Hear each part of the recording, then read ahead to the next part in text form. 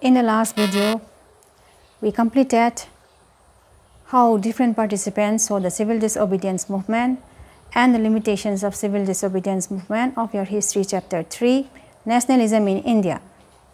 Today, let's try to understand the last topic of this chapter, that is the sense of collective belonging. Nationalism is a sense of national consciousness among the people, developed when people started to realize that their nation is a sovereign and no outside forces should come and control the country. Nationalism is spread when people find unity among themselves. In India also, in spite of various communities and various languages spoken, the idea of nationalism was spread among the people. In this topic, we will be trying to understand that how the idea of nationalism was developed, what were the factors responsible for the development of nationalism in India. There were mainly two factors which helps in the spread of nationalism. The first factor was the long history of struggle, the common experience of united struggle against the British. The second reason was the various cultural processes. India was having various communities, so we were having various cultural processes. So these two factors, the united struggle against the British and the cultural processes, were helping in the spread of nationalism in India. We have history, folk songs and folk tales, icons and symbols that we are going to discuss here. So in the 20th century, the identity of India came to be known when Bankim Chandra Chattopadhyay created the Bharat Mata image. Bankim Chandra Chattopadhyay also wrote the famous hymn Vande Mataram in the 1870s, and this hymn became very famous. Later on, when he wrote his novel Anand Mat, he included this hymn Vande Mataram in his novel Anand Mat. And during the time of Swadesi movement also, Swadesi movement was mainly confined in Bengal, the use of Indian goods and boycotting of British made goods. So during the time of Swadesi movement also, this song Vande Mataram was widely sung. So this song became very famous. Now, after Bankim Chandra Chattopadhyay, another artist, Abanindranath Tagore, he painted his famous Bharat Mata image. This Bharat Mata image became very famous because it was an ascetic mother figure, composed, calm, divine and spiritual.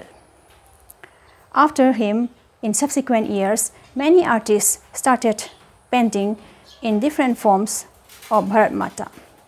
So through these images of Bharat Mata, the identity of India came to be known, and people started showing devotion to the mother figure, thus helping in the spread of nationalism in India. Now this is the first factor.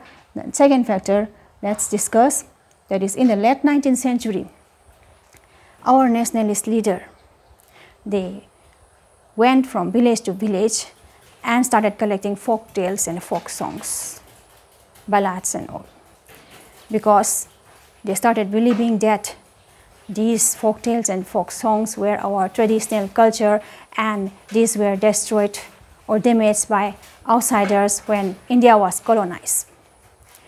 They believed that only by preserving our culture, unity could be found in India and identity of India could be known, thus helping in the spread of nationalism. Rabindranath Tagore also in Bengal collected these nursery rhymes and ballads, and he also started this folk revival movement. In South India also, that is in Madras, Natesa Sastry, he collected Tamil folk tales and published in 4 volumes by the name The Folklore of Southern India. Thus, these cultures, traditional cultures, folk song, folk tales, and these ballads, all these things were helping in binding the people together, thus helping in the spreading of nationalism in India. Now next factor was the use of symbols and icon. Now during the time of Swadeshi movement, Swadeshi flag were used. This was the Swadeshi flag. It is having 3 colors, red, green and yellow. And at the top we can see 8 lotuses here. These 8 lotuses represents the 8 provinces of British. And a crescent-shaped moon represents the Hindus and the Muslim. Gandhiji also designed a Swaraj flag. See, this is also made up of 3 colors, red, green and white, white at the middle, and we can see this spinning wheel, which represents Gandhian ideal of self-help.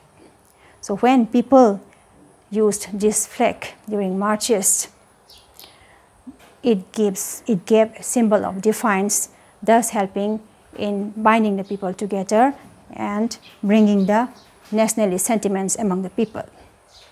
Now next we have, by the end of 19th century, our nationalist leaders realized that India was having a very glorious past. Our past achievement, there were times when there